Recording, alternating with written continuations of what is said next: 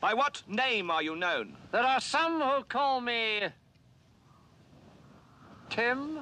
Welcome to another episode of Timmy Talks, the channel where we talk old school magic. And today we are back in the semi-finals of the Stapleless tournament. Yes, we are back at this crazy wacky event where all the staples are banned. So no swords to plowshares, no counter magic, well, no counter spell at least, no disenchants, no lightning bolts, just a lot of cool cards. That's what we have. Now, if you're curious about this format, please check the description below for more information. There's also a link in there to the list of banned cards.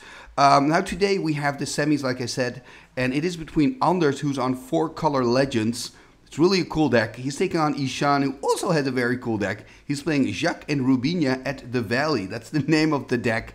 And it's all about stealing stuff, I think. I think that's one of the themes in Ishaan's deck.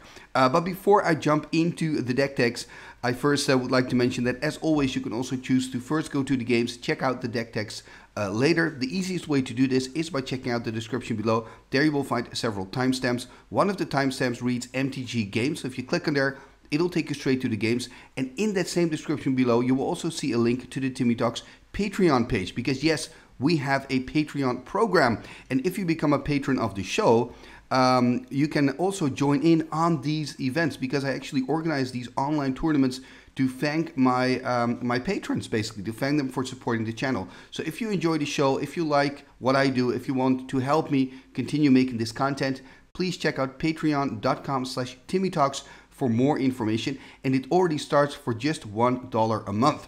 Okay, and now that all that information is out of the way, we are going to start with the deck techs. I'm going to start with the deck of Anders, his 4-color Legends deck. Let's have a look. And here we see the deck of Anders, so it's called 4-colored Legends. And I think let's just start with the Legends, shall we? So first of all, there are 4 colors in here, mainly, of course, black, red, then we have blue, and then there's just a little bit of green in the form of Bartle Runex, and of course those 2 Tranquilities in the sideboard. So just a little bit of green.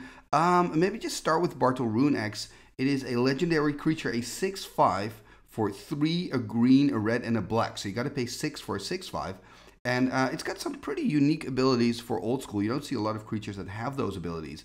So Bartle Runex cannot be the target of enchant creature spells, meaning you cannot control magic it, making it pretty useful. And also, attacking does not cause Bartle Runex to tap. So just like a Sarah Angel, you can just attack with this, you don't have to tap it.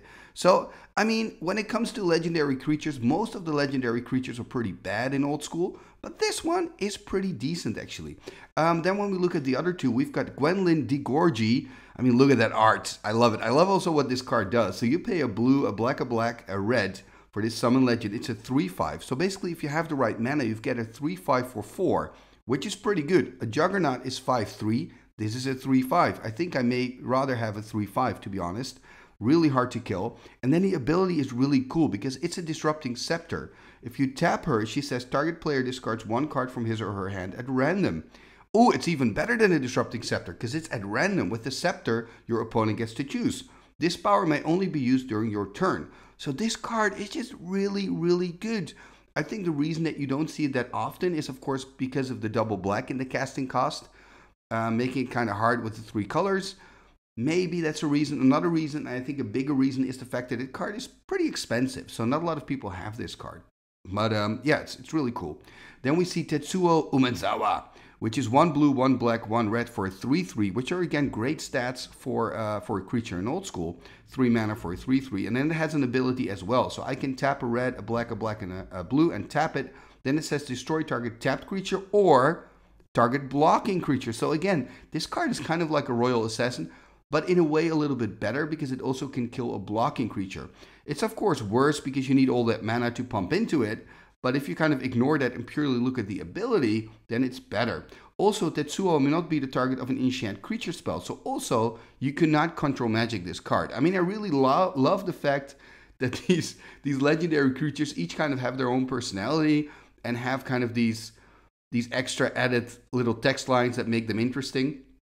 I think personally they should have done this with way more legendary creatures. There's so many legendary creatures like Casimir the Lone Wolf that are just vanilla creatures. Just give them some kind of wacky ability, that, like these creatures. That would have been so cool. Anyway, getting a little bit off the track here. So these are the 3 legends. Then if we look at the deck, what he wants to do, there's a little bit of a life gain, life take theme in this deck, right? We've got Greeds, we also have Ashes to Ashes, we have the Kumbach Witches, and what all these cards have in common is that they actually also hurt you. So you get something really good in return, right? Ashes to Ashes removes 2 creatures from the game, but it also deals 5 damage to you, which is pretty serious. He's playing with 3 of those. Usually you only see 1 of these in decks, but in his deck there are 3, so that's huge. Then he also plays with Greed, and Greed is an enchantment for 1 black and pay 2 life. You get to draw a card. So you can use life to draw extra cards, which is really good, but again, it's life, it's costing life. Kumbach Witches is like a protocol sorcerer. You can tap it, deal 1 damage to any target, but then your opponent gets to deal 1 damage back to any target as well. So that means you're also hurting yourself in a lot of cases. Now, he's put some life gain in there because he's playing with these cards, and I think that's very sensible of you, Anders. He's playing with a full playset of Drain Lives, which is interesting, right? Because he's playing 4 colors. But look at the duels, look at his mana base. He actually, most of his mana, except for the Volcanic Islands, create black mana. So he's playing with a lot of black. Black is really his main color. So he can play with 4 Drain Lives in this deck.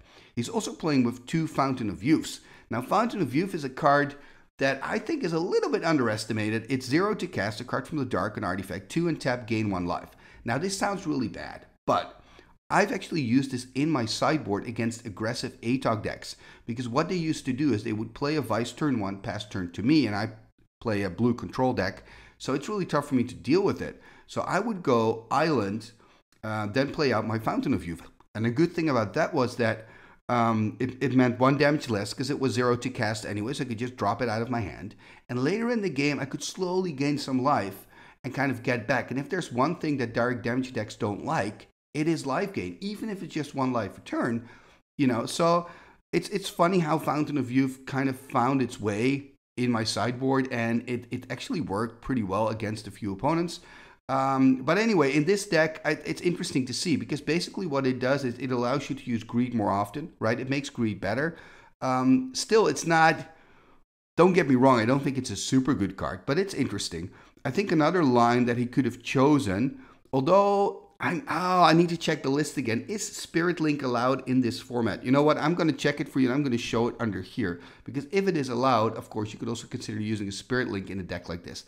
But I'm assuming it's not allowed. But anyway, like I said, I'll put a little comment here on the bottom to let you know if it is allowed or not. And again, if you're interested in this format, you can find a list of all the banned cards in the description below. There's a link there, and you can check it out. It's quite interesting. And I've said this before in other videos about the Stapleless tournament. The list is also like evolving, right? It changes over time. It's not stuck, you know, like, how do you say that? It's a process, I guess. It's not like a list that's set in stone. You know what I mean? Anyway, this is the deck of Anders. I'm really liking it. I'm really liking it. I think it's pretty cool. I also like the Immolation together with the Sorcerer's Queen, by the way. That's a very nice Forgotten combo. Okay, maybe I'm gonna steal that from you, Anders, and put it in Forgotten Combos if I haven't done so already. But a really, really cool and interesting list. I have to say, when I first saw the deck photo, I was like, okay, it's a little bit messy. What's his strategy? But now when I'm looking at it and discussing it, I'm like, okay, it makes sense. There are connections that he's making. It's actually a pretty good deck. We also have a Word of Command, by the way. Now, I'm not gonna talk about that card, but if you want to know what it does, please go to the Gatherer and read it over there. It's a super interesting card. And also, if you have rules questions about it, first read the rules section of the Gatherer, because there's a lot of useful information there.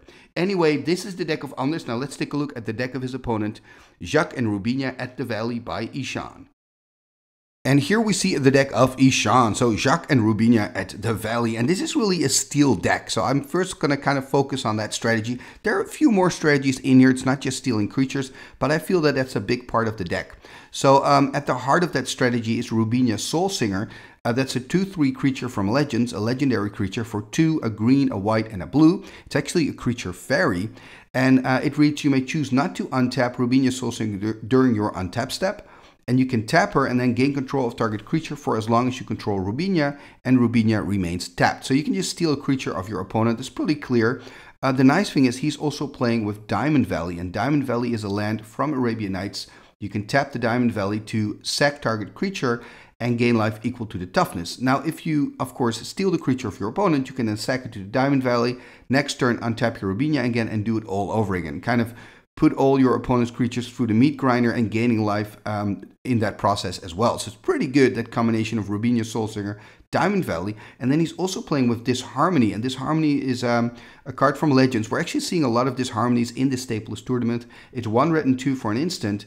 And it reads, target attacking creature comes under your control untapped. Return to former controller at the end of turn. This creature is no longer considered to have attacked. Play before the defense is chosen. So the cool thing about Disharmony is you can steal a creature of your opponent when he attacks with it, and then block a creature of your opponent, and after that also sack it to the Diamond Valley. So you can just get a lot of value out of a creature with Disharmony. So this is really a big part of the strategy. Then another part of the strategy kind of revolves around Jacques Le Vert. So Jacques Le Vert is a legendary creature, human warrior, and it reads, green creatures you control get +0/+2. So this goes together quite well with some of the creatures in this deck, especially with the If Biff Ifrit. So If Biff Ifrit is a 3/3 flying creature. So if you have Jacques Le Vert, it becomes a 3/5 flying creature. And it is basically a hurricane on a stick. You can pay a green, and then you can deal 1 damage to each player and also each creature with flying. Now the interesting thing is anybody can activate this ability, so also your opponent.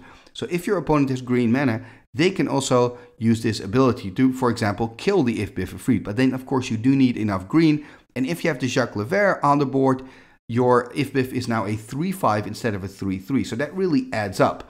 I think those are kind of the main strategies. I love the fact that he's playing a Lurker, by the way. I think it's such a cool card. You never see that card. So Lurker is a 2/3 creature beast that reads, Lurker can be the target of spells unless it attacked or blocked this turn. So it's really hard to destroy Lurker.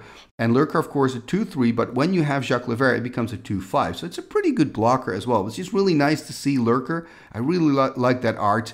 There are just a lot of other really cool cards in here, but I think by discussing the stealing of the creatures and the Jacques Le Vert boosting of creatures, I think we kind of discussed the main strategies of the deck here. What I also kind of like, maybe as a little added information here, is the combination Pyrotechnics and If Biff Ifrit, because Pyrotechnics, of course, a card from Legends, 1 red and 4 for sorcery that says deal 4 damage to 4 different targets any way you choose, right? So, well, you don't have to do it to 4 different targets. I'm explaining the card pretty bad, but what it does, let me just start over again. You can cast it, sorcery speed, you can deal 4 damage, and you can divide that damage any way you choose. So you can say, I'm going to deal 1 damage to that creature, 2 damage to another creature, and 1 damage to your face, for example. So you can divide it any way you choose.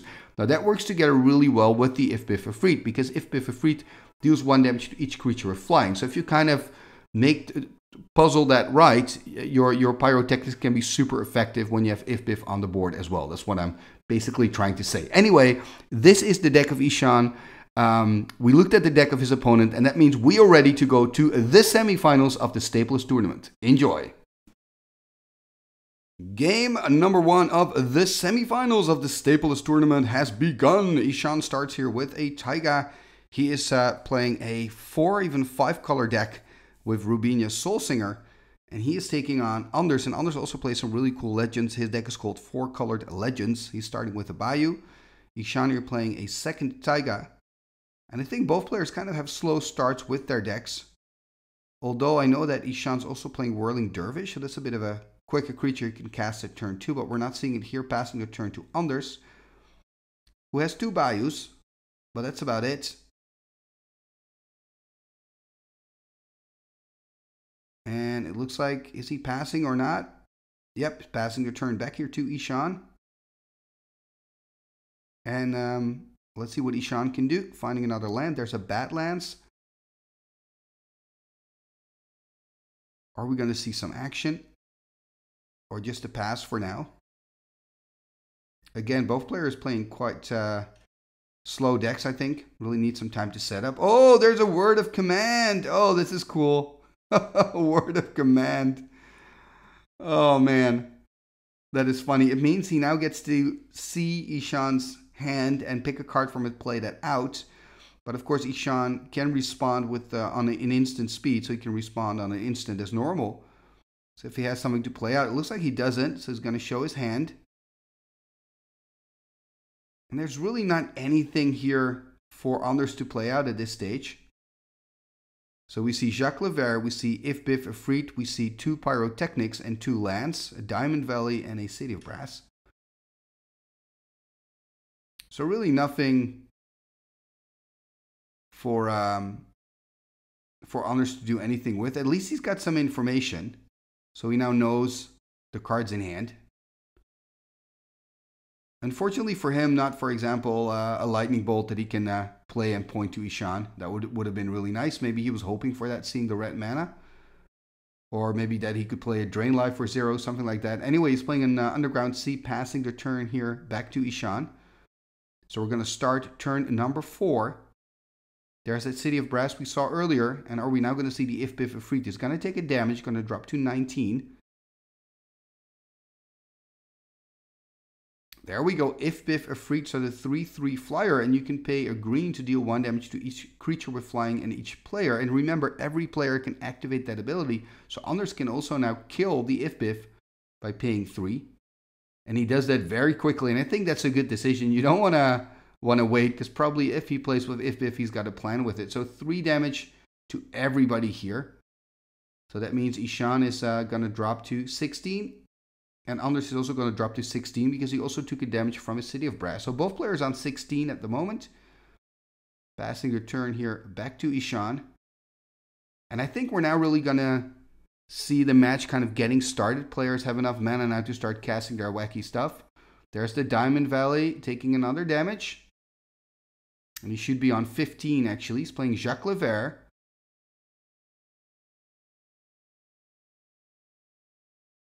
Yeah, this is the thing. I mean, both players are keeping track of each other's life totals, but that can be super confusing. It's usually just better to keep track of the life total of your opponent's dice then, if you want to do it that way. But this is a bit confusing, because I think the life totals on Ishaan's side are not correct.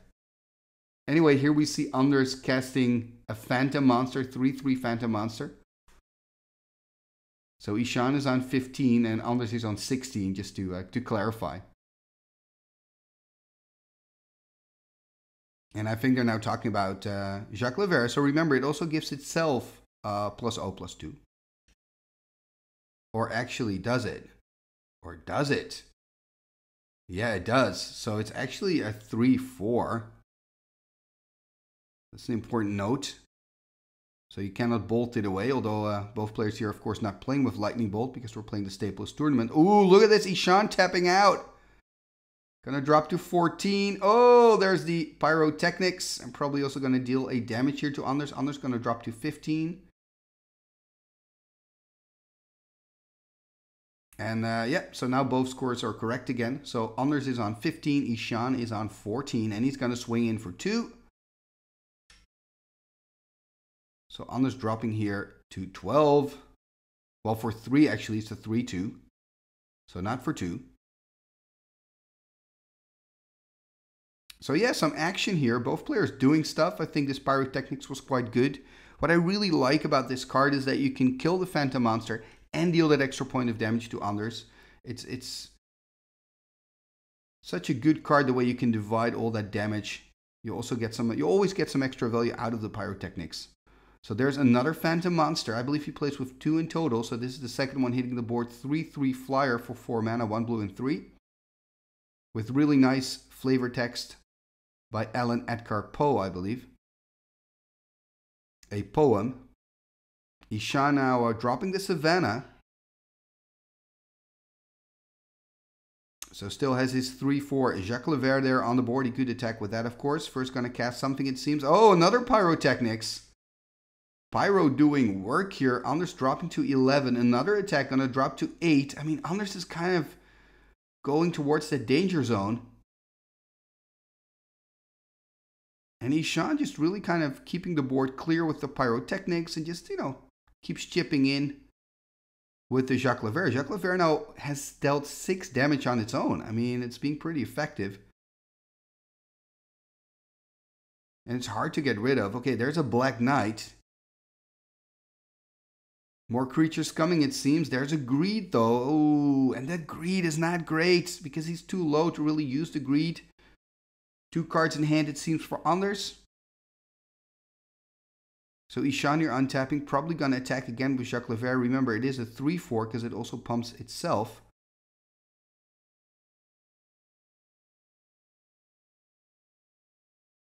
Let's see what he can do. There's a tropical island. Has all the mana he needs. 2 cards in hand, I believe, for both players.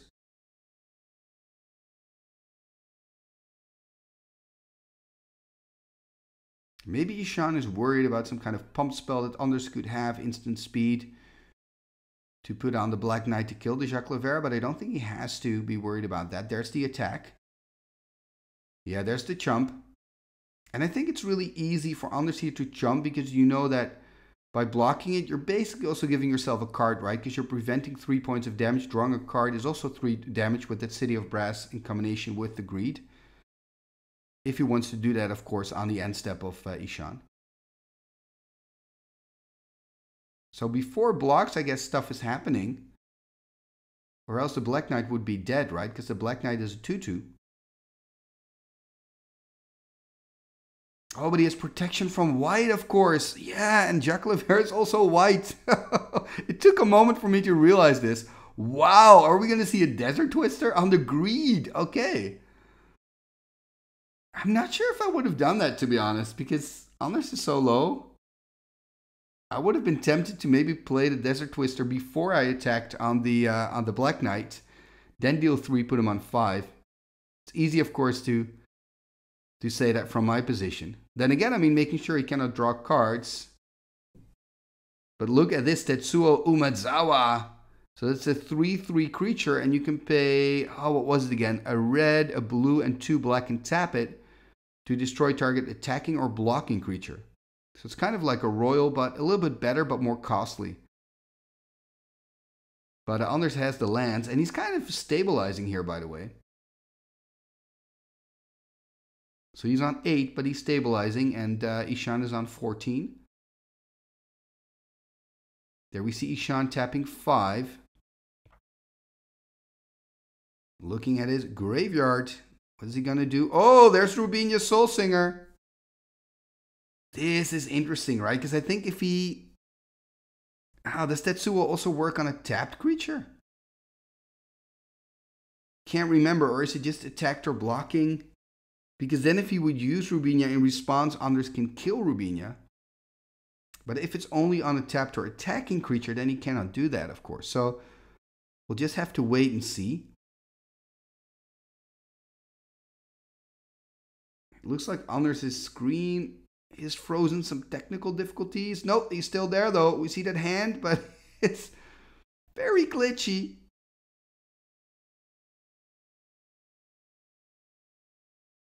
Okay, so it's still very glitchy, but I guess we just have to wait. It does get better later in the recording. I just checked. And I also looked at Tetsuo's rules again. So Tetsuo can also destroy a tapped creature. So I just checked it. So it can destroy the Rubinia as well. Here we see an attack, by the way, by Anders with the 2/2 Black Knight. Remember, it's got pro-white. Rubinia also being white. So these Black Knights are really good. He's also playing a second one, by the way. So, I mean, Black Knights could be the MVP of this match. So Ishaan is now on 12. And Anders is on 8. So it was really looking very, very good for Ishaan until that first Black Knight came to the party. And that Black Knight being quite powerful with those legendary creatures that are partly white. And here we see Ishaan drawing his card for turn. Or not, maybe he's kind of waiting for Anders here to fix the connection.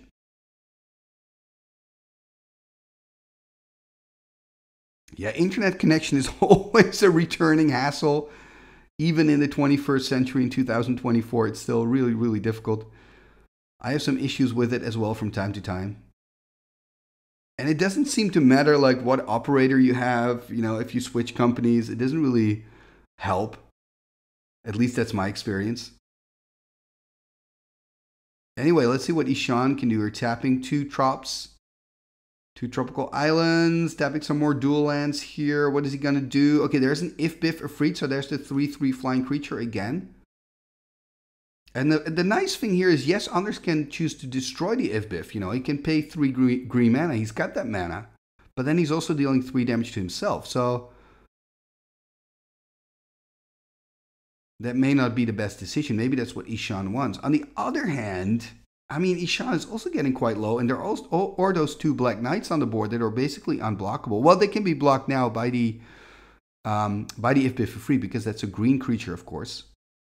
So this is going to be an interesting scenario, kind of situation, to see what Anders is going to do. Is he going to use the forests here to blow up the if-biff board? Okay, and we're back. So I kind of fast forwarded a little bit because there were so many glitches. Anders fixed his connection, and now he's attacking with the 2 Black Knights, which is quite interesting. Remember, the Black Knights have first strike, so I think this is a pretty good decision by Anders. Because if Ishaan blocks, Anders can pump 1 green in it, and then the if-biff still dies at first strike damage. So now we see Ishaan and Anders, I believe, both on 8. Anders taking a damage from his City of Brass. Gonna tap out. Oh, there's a Drain Life. Could this be the decider, this Drain Life? It's not big enough, is it? So Drain Life for 5, I believe. So then he would go back up to 12, and Ishaan would go to 3. Wow, this is such an interesting match. Yeah, exactly. Ishaan, I believe Ishaan was the one on 8. This is the thing when you're keeping 2 dice for the life totals. It's just confusing, man. I think if you do it that way, maybe you should label it or say, okay, this is really my dice, my color. It's just really confusing. Anyway, Anders is on 13, it seems. Ishaan on 3. So it's looking really bad for Ishaan. Then again, he can now use his Rubinia Soul Singer to steal the Tetsuo because Anders tapped out. So Anders on 12, Ishaan on 3. He's going to pass the turn. I think on end step he could have used the Soul Singer if he wanted to. I mean, he can still use it now, I guess. But he could have done, it's easy for me from this position, of course. He could have done end step Soul Singer, steal the Tetsuo, and then sack it to the Diamond Valley, then untap and steal something else. Although he cannot steal the Black Knights, of course. Anyway, stealing the Tetsuo here. And that means he can attack here for 6. So he could put Ishaan on 6. Does he then have enough green to finish it? He's going to attack here for 6. Okay, so he's going to put Anders on 6. He's on 3. Does he have enough green to make it a tie, perhaps? Oh, look at this. Going to sack the Soul Singer. Interesting. He does this, of course, for the life gain. I think he's preparing a huge if-biff move. He's going to gain 5 more life. Remember, because of the Jacques Le Vert, so he's on 8. Ishaan on 6. Does he have 6 green? I think he does. 3, 4, 5, 6. Oh, he's actually going to win it still. Oh, what an ending. What an ending. And this is really good magic by both players, but also especially by Ishaan here, winning game 1. And I thought he was going to lose after the Drain Life. I'm like, oh, this is going to be really tough. But he finds his way out of it, wiggles his way through, defeating Anders here. But remember, this is just game 1, so both players are going to dive into their sideboards, and we will catch back up with them in game number 2. Game number 2, here we go. So it's 1 game up for Ishaan, meaning Anders is on the play. Ooh, look at that. Will-O-the-Wisp, classic opening. Underground Sea into Willow, 0/1 flyer, 1 black to regenerate. And let's see what Ishaan can do. There's a tropical island and a pass turn. Ooh, taking the damage here from his City of Brass, casting a Black Knight. So it's 19 here for Anders, but of course he can start attacking next turn. Has a pretty quick start compared to that first game. Ooh, there's a Life Force from the sideboard. So it's an enchantment. You can pay 2 green to counter target black spell. So pretty good, but of course you do need to have 2 green open. He doesn't have that right now, just taking damage. Gonna drop here to 18. Yeah, I still find it highly confusing. These both, having those two sets of dices. Because you also see, for example, Ishaan forgot to take to add the damage from City of Brass. So according to him, Anders is still on 20 while he's actually on 19. Those little differences can get really confusing later in the game.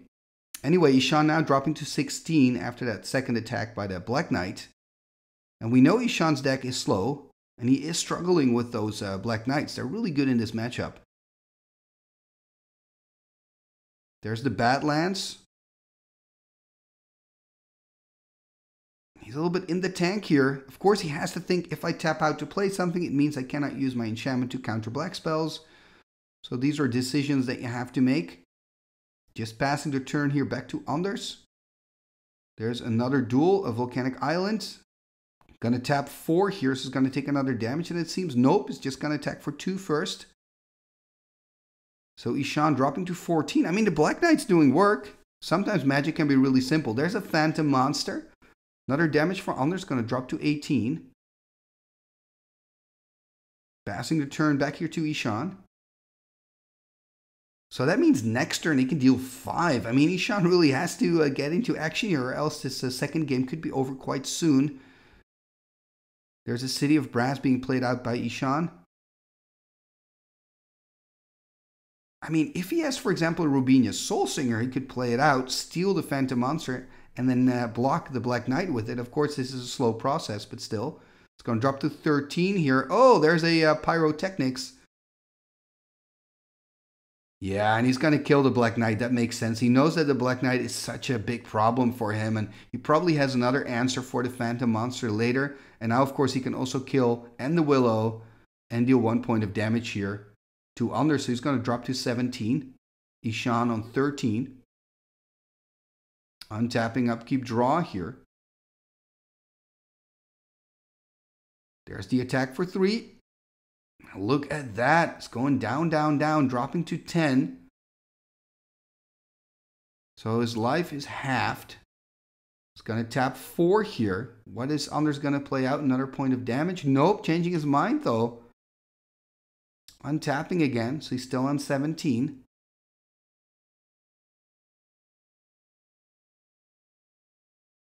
What to do, what to do. Okay, tapping 4. Ooh, there's a greed. That's pretty good, actually. And of course, you want to play out that greed now, because now Ishaan doesn't have to 2 green to counter it with his enchantment. So Anders on 16, Ishaan on 10. I think the first point of business for Ishaan is to take care of this Phantom Monster.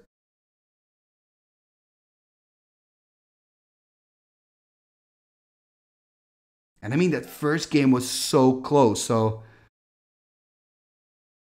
is this second game going to be a thriller as well? There's a Savannah being played out. Lots of lands here for Ishaan to work with. Tapping 4. What are we going to see for 4? Are we going to see an if-biff perhaps? Could use an if-biff, of course, to block the Phantom, to trade. It looks like he's in the tank, though. Not quite sure. Okay, it is. It isn't an if-biff, but he is playing it out. It is a Jacques Le Vert. So a 3-2 gives all your green creatures +0/+2, including itself. So it's a 3-4. I think if you're Anders, you're just going to attack, right? Maybe first draw a card with greed. Yeah, there's the attack first. Going to put Ishaan on 7. Tapping a black. Okay, there's a Willow. That's a great blocker here. That can block Jacques Le Vert for days. Are we going to see a counter spell? If he can counter it now with the green enchantment. Oh, is he going to do it? I haven't seen that happen in a long time. This is really old school for me.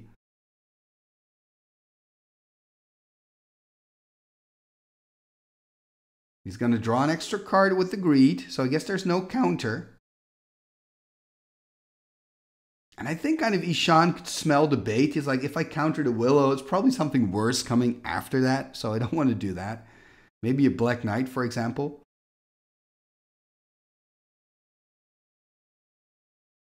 Okay, there's a Diamond Valley. That's good.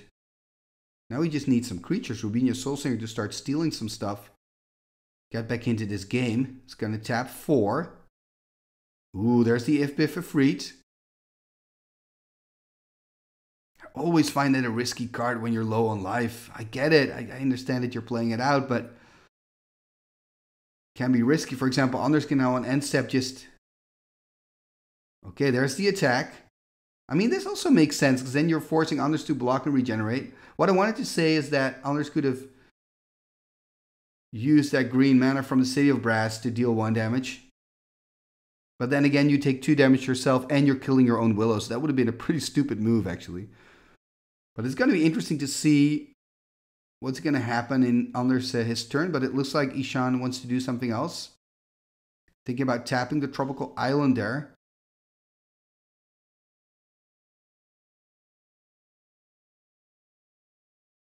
Yeah, could have used it for green to kill the Willow, but chooses not to. I think that's a good decision. You want to keep that mana open to counter any black spells.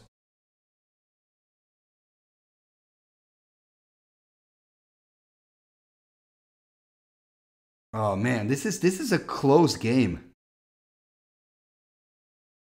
If you're Anders, are you going to attack here with the Phantom offering the trade? Depends on what you have in hand, of course, but I would be tempted to do that.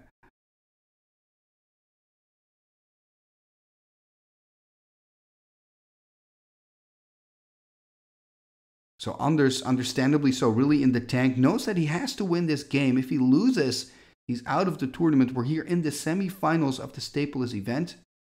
He had taken the trade, it seems. Oh no, it's got the bonus from the Jacques Le Vert, of course. Oh no!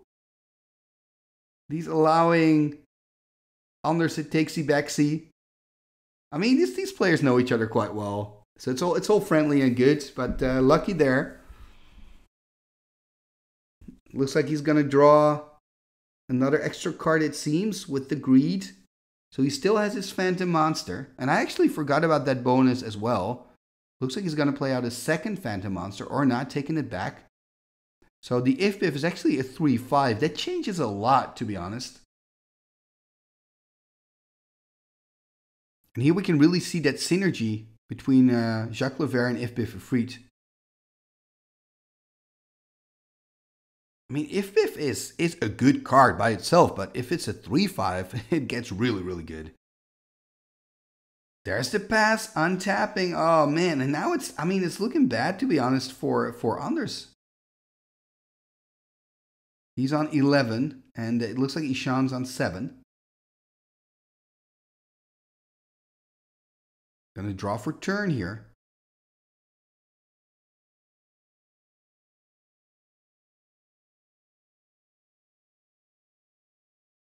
There's another City of Brass. Doesn't change much.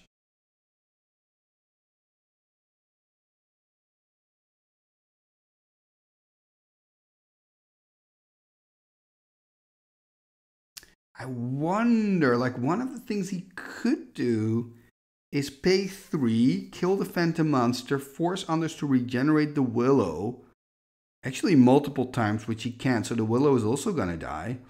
Then he can attack and deal 6 damage. I mean, it would mean he's on 4. You know, Ishaan would drop to 4 himself. But Anders would be quite low, would be on 2, I believe. Okay, there's Pyrotechnics. Ooh, it's maybe even better. Yeah, he can target both of the creatures.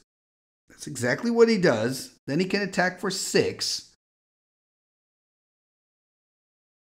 And he can put Anders, I believe, on 5.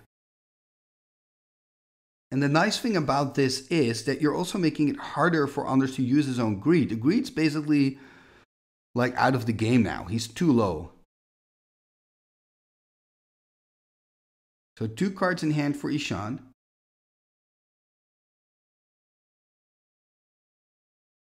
Ooh, he is going to use... Oh, he's going to use Word of Command here. Oh! But But yeah, again, word of command's pretty bad. I mean, Anders is not hitting anything with that word of command in this match, unfortunately. That's it. Wow. There was a moment in this game, especially the start of game 2, where I really thought that Anders was going to win it. But yeah, there's no way out for him. Also because of that if biff freed, of course. And that's it. Not enough life gain for Anders, I believe, in the second game. And that means that Ishaan is going to advance to the finals of the Stapleless tournament. Congratulations, Ishaan. And in that tournament, you will face GRUB. And GRUB is playing his deck Red Ruby that we saw earlier in the quarterfinals. So that's going to be a very exciting final. Now, if you don't want to miss that final, make sure you subscribe to the channel. And talking about that stuff, you can also support the show, of course, by leaving a like, leaving a comment, sharing it on your socials. All these things are free and really help the channel move forward. And talking about moving forward, we also have our very own Patreon page. Check out patreon.com/TimmyTalks to find out how you can be a patron, just like Anders and Ishaan. So you can find out how you can become a patron of the show. And then also if you want to join us in these tournaments and get your name in the end scroll. What end scroll? This end scroll.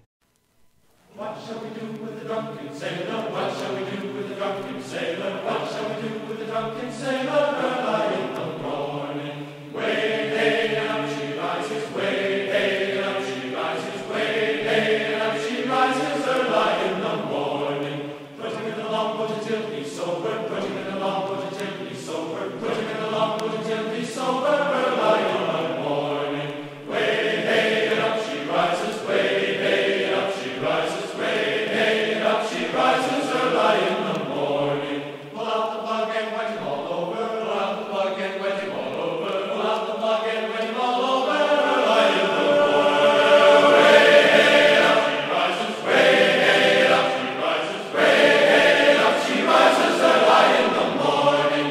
What shall we do with the drunken sailor? What shall we do with the drunken sailor? Put him in the scoundrel, put him in the scoundrel, put him in the scoundrel, put him in the scoundrel, put him in the scoundrel, put him in the scoundrel. Early in the morning, way hey up she rises, way hey up she rises, way hey up she rises. Early in the morning.